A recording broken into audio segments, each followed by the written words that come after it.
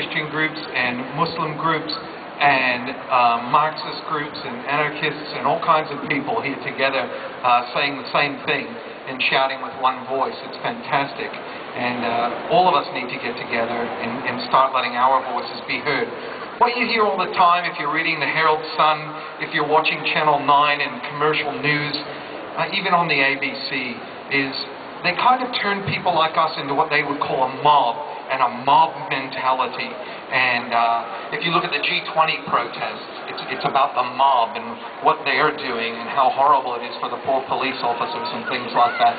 But really, what we are facing every day is a mob mentality. A mob mentality led by corporate Australia and further up the chain, corporate America.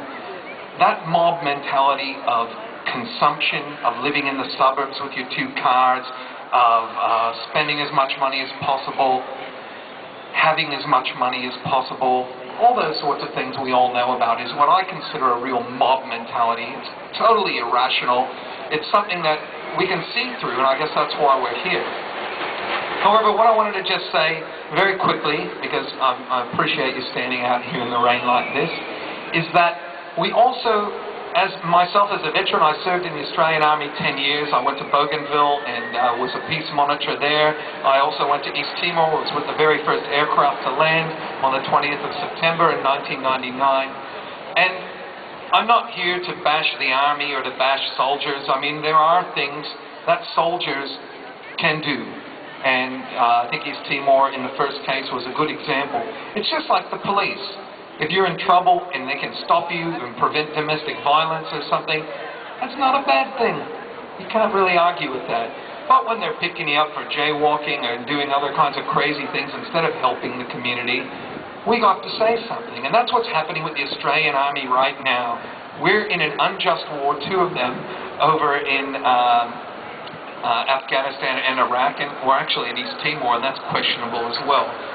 And we need to start thinking about that and talking about that as a community. And I think that what we can all do is start writing letters and making that an issue, taking ownership of that and pushing it. I'm not saying that we need to blame soldiers for what's going on there, obviously, but my friends that are over there, I still have a lot of friends in the Army, are there for, they're loving it. It's all part of the system. They get to tell these great war stories and be war veterans when they come home in a war where they're fighting people that aren't very well armed. They have small arms and things, but we have bloody helicopters. We've got rockets. We've got high-tech science. We still managed to kill 5 children just a couple of weeks ago, like that.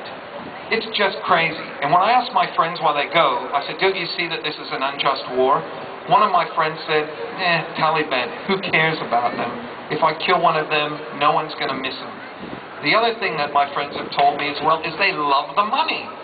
They love the money they're making over there, and they can come home, pay off their houses, and keep our cycle going.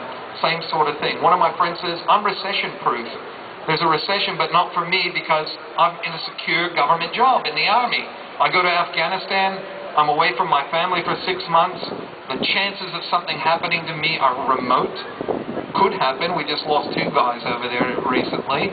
But really, they don't really see a problem with it. And I think people have to start pointing out that there is a problem over there.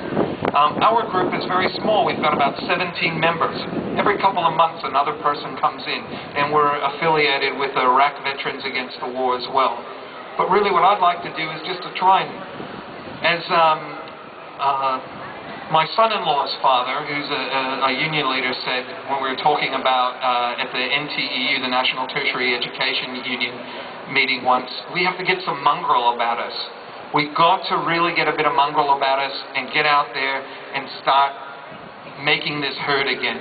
People are now, it's the Obama generation running things now, and we think things are kind of happy, but they're not.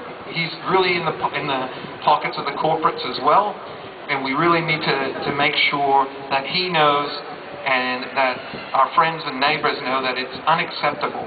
This is really, really unacceptable, us being over in Afghanistan doing this sort of thing. Thank you to the other speakers. Thank you for all coming today, and I hope I made some kind of a difference. Thanks.